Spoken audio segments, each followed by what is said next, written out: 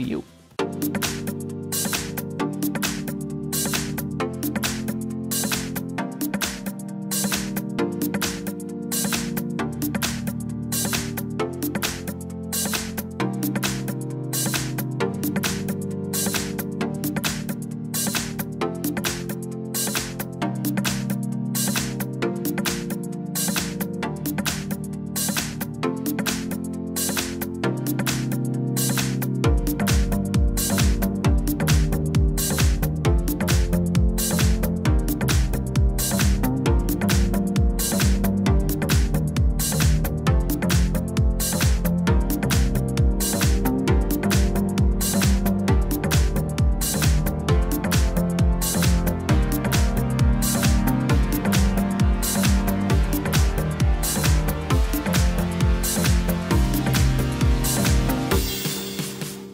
Oh yeah, look at that. Look at that. It's all installed in the RGB build, which was December's PC of the month, no less. It fits just super well in this system, of course, because it's already got a Hue Plus in there with some air fans, etc. Oh yeah, it looks good. Mounting this sucker was pretty straightforward.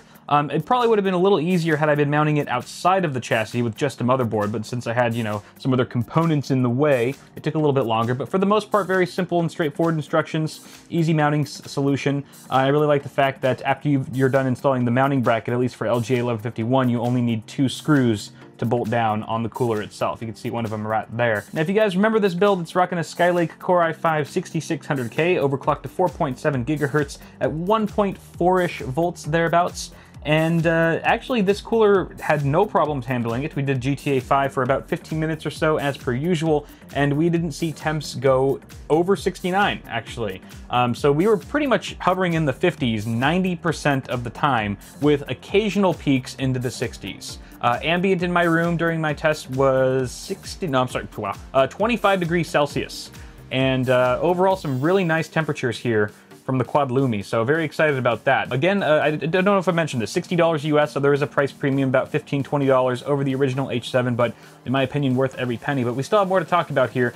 For starters, let's talk about the fan. While it was doing that excellent job of cooling our 6600K, the fan stayed relatively quiet. I couldn't honestly hear it over the other case fans in the chassis, and it didn't seem to ramp up or down too aggressively, so that was nice.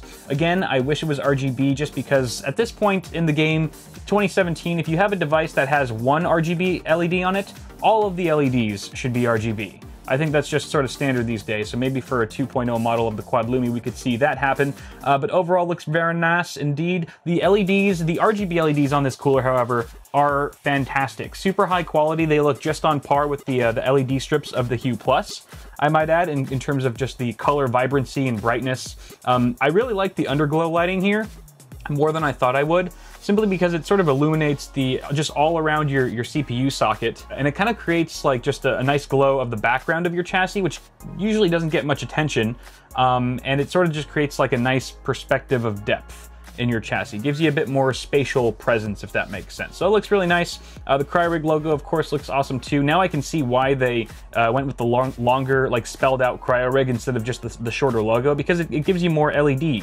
action. So that's fun. Now I must confess, there was a not so great experience with this cooler in regards to the faceplate here. It's a plastic faceplate that just attaches to the heatsink via 4 small plastic tabs. They're really tiny little plastic latches that actually insert into a couple holes in the heatsink itself. And 2 of those latches broke off in the midst of me trying to mount this cooler to the motherboard with what I would not consider any sort of excessive force. And the thing here is, I don't know if this is a final retail version. I got this straight from Cryorig at their Computex booth long before the launch, so I don't know if they're going to be using the same sort of design and same plastic tabs, but in the event that they are and you buy one of these, just be very careful with this faceplate. Don't try to remove it and replace it if you don't need to, and if you do, just be very careful because they can be sensitive and do have a tendency, at least with this model, to snap off. You can see right here, I've actually resorted to using a piece of duct tape to hold this plate in position, because without it, the remaining 2 plastic latches on the bottom aren't enough to hold this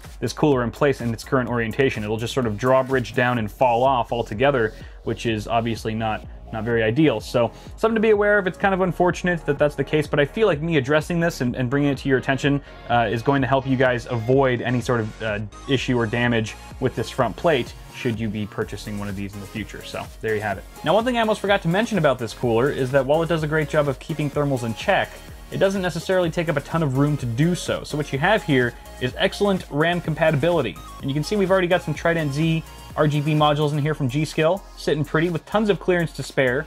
And I feel like even in a Mini ITX chassis or a Mini ITX board, you'd have just tons of clearance in most scenarios. And with a relatively modest height of around 145 millimeters, it can also fit in a wide variety of cases, just height-wise. There's a lot of clearance there. Even in some Mini ITX towers, this should be able to fit just fine if that's the direction that you're headed for your next build. Now, I guess the last thing to talk about here is the cooler's integration with the NZXT cam software and how that all works out. So first off, I think it's great. I think it's great that you can control this within cam and you don't have to have a separate software. I already mentioned this. You can do independent controls between the logo and the underglow, and you can also synchronize your Quad Lumi to the other cam supported devices, such as your air fans, your LED strips, and this more or less works. For example, it worked beautifully with the sort of rainbow spectrum that we have worked out right now. However, there are a couple effects that don't sync up quite as nicely between all the various components. For example, like pulsing and breathing is way faster on the Quad Lumi than it is on the air fans or the LED strips.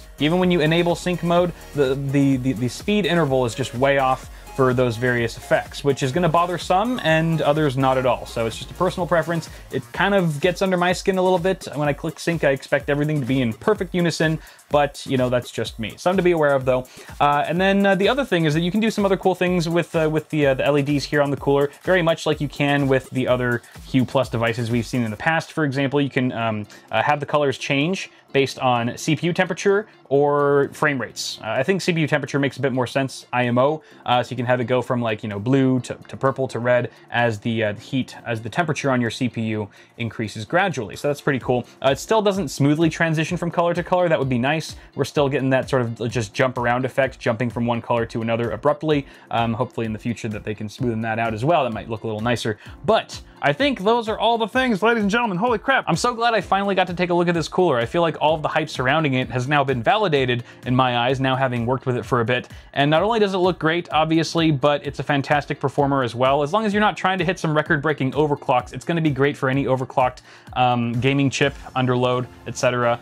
It really is a solid component. And it doesn't necessarily replace the original H7. I feel like the H7 still has its own place because it is, again, 15 to 20 bucks cheaper than this sucker here. So if you're just trying to save some dough and you don't really care about that added bling factor with the RGB lighting, then just go with the original H7. It's still a great price performance unit. But that being said, definitely consider this guy if you're trying to get that extra electricity into your system and you want to go the air cooling route. But that's going to do it for now, guys. Let me know what you think of this cooler in the description below. Also, feel free to toss me a like on the video if you enjoyed it. Before you guys go, also feel free to check out Bitwit Ultra, my ad-free early access channel for $1.50 a month. The first 2 weeks are completely free and you can back out anytime you want. It's totally worth it. As always, I'm Kyle with Bitwit. Thank you guys for watching. Subscribe to the channel if you haven't already, and I'll see y'all in the next video.